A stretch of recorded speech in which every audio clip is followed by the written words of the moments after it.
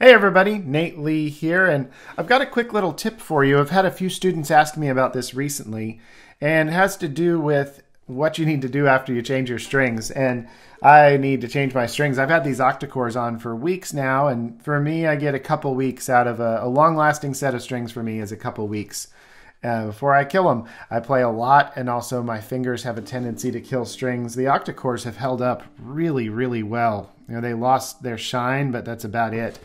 But it's time to change them, and after I change them later today, this is something I'm going to have to do. So several students have reached out recently about this, and what they said to me is, I've just changed my strings, and now my intonation's off. And that is a common problem after you change strings.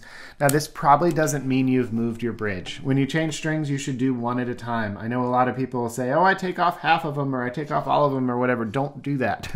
Don't do that, because you're going to end up moving your bridge, and you're going to have a bad time.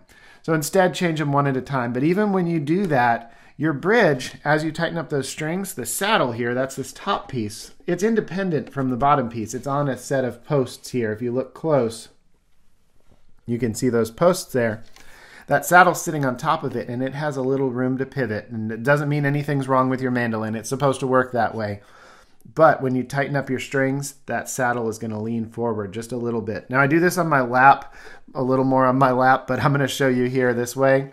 What you do to fix it is after you change your strings, you just grab the bridge, put fingers on the bottom of the bridge right here, and thumbs up on top like this, and you just turn. Just do a little tweak in that direction, just going that direction. But the tiniest little bit. Don't put a lot of pressure. Just give it a little, just like that.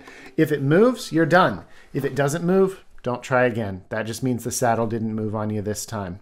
So that's what to do. You don't have to freak out if you find your intonations off. Now, if it's still off after changing strings and the strings are all settled in and you're in tune and it's still off, then it's time to change where your bridge is, the position of the bridge. For most people, it's best to get someone else to do it. I know how to do it, and I still just get somebody else to do it because I find it tedious and I absolutely hate it.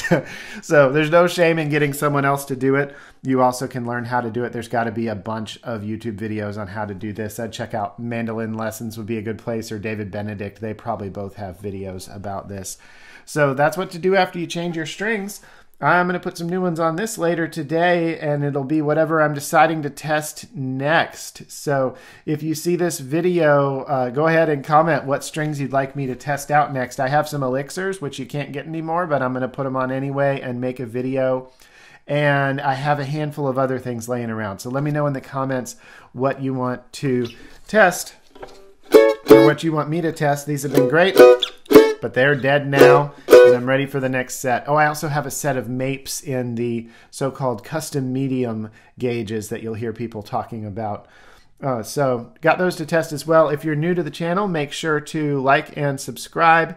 It really helps with the old YouTube algorithm. And if you're watching on Facebook, make sure to follow this page and like this post and share it with your friends. Also, if you missed the fantastic chords and where to find them mandolin course, you can find a link below. You can access all of the stuff there, and I'll even add new stuff from time to time. All right, everybody, see you later on.